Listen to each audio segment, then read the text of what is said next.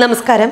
ഇന്ത്യയുടെ അഭിമാന ദൗത്യം കൃത്യമായ കണക്കുകൂട്ടലുകളോടെ ഭ്രമണപഥത്തിലേക്ക് കുതിച്ച ചന്ദ്രയാൻ 2 അവസാന നിമിഷമാണ് കൈവിട്ടു പോയത്. ISROയ്ക്കും ഓരോ ഇന്ത്യക്കാരനിലും ആ പരാജയം നൽകിയ നിരാശ ചെറുതല്ല. ആ നിരാശയിൽ നിന്ന് ഉയർത്തെഴുന്നേൽപ്പിന്റെ പാതയിലാണ് ഇന്ത്യയുടെ ശാസ്ത്രജ്ഞർ. അതിനായി വലിയൊരു പദ്ധതി തന്നെയാണ് അണിയറയിൽ ഒരുക്കുന്നത്.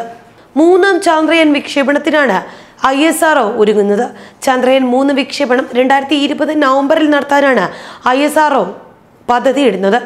വിക്ഷേപണ ദൗത്യത്തിനായി കൂടുതൽ പണം കേന്ദ്ര സർക്കാരിനോട് ISRO ആവശ്യപ്പെട്ടിട്ടുമുണ്ട്. 75 കോടി രൂപയാണ് ചന്ദ്ര ദൗത്യത്തിനായി ISRO അധികമായി ആവശ്യപ്പെട്ടിരിക്കുന്നത്.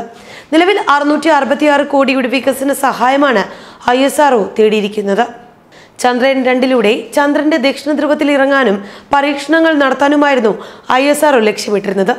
എന്നാൽ സോഫ്റ്റ് ലാൻഡിങ്ങിനിടെ വിക്രം ലാൻഡറുമായുള്ള ആശയവിനിമയ ബന്ധം അവസാന നിമിഷം നഷ്ടപ്പെടുകയായിരുന്നു.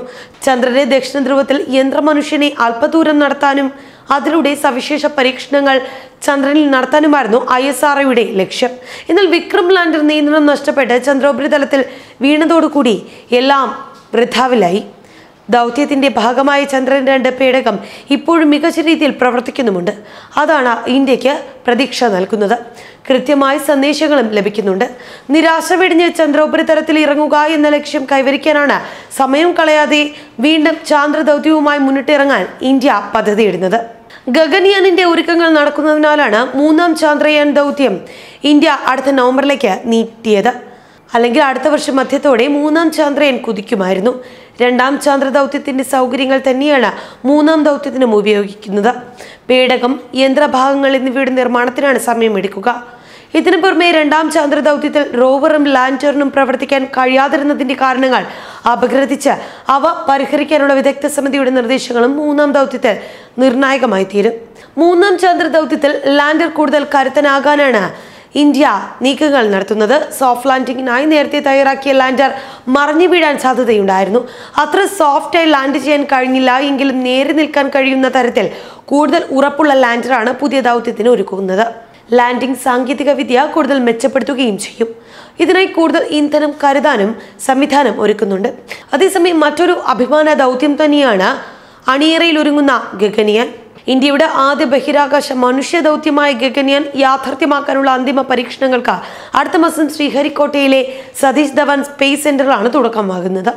മനുഷ്യർ സഞ്ചരിക്കുന്ന പേടകത്തെ തിരിച്ച് ഭൂമിയിലിറക്കുന്ന പ്രക്രിയയുടെ ഭാഗമായ ഇന്റഗ്രേറ്റഡ് എയർ ഡ്രോപ്പിംഗ് ടെസ്റ്റ് ആണിത്. ബംഗളൂരു HALൽ നിർമ്മിച്ച ക്രൂ മോഡ്യൂളാണ് ഇതിന് ഉപയോഗിക്കുന്നത്.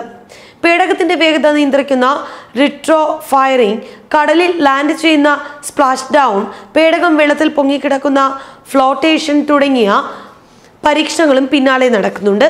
ഗഗൻയാൻ വിക്ഷേപണത്തിന്റെ മുന്നൊരുക്കങ്ങൾ ISROയുടെ വിവിധ കേന്ദ്രങ്ങളിൽ നടക്കുകയാണെന്ന് ബംഗളൂരുവിലെ human space flight centre director doctor S Unnikrishnan Nair വ്യക്തമാക്കിയിട്ടുണ്ട്. തിരുവനന്തപുരത്തെ VSCയിലാണ് സ്പേസ് യൂട്ട് നിർമ്മിക്കുന്നത്. ബഹിരാകാശ സഞ്ചാരികളാകാൻ തിരഞ്ഞെടുക്കപ്പെട്ടവരുടെ പരിശീലനം റഷ്യയിൽ തുടങ്ങുകയും ചെയ്തിട്ടുണ്ട്.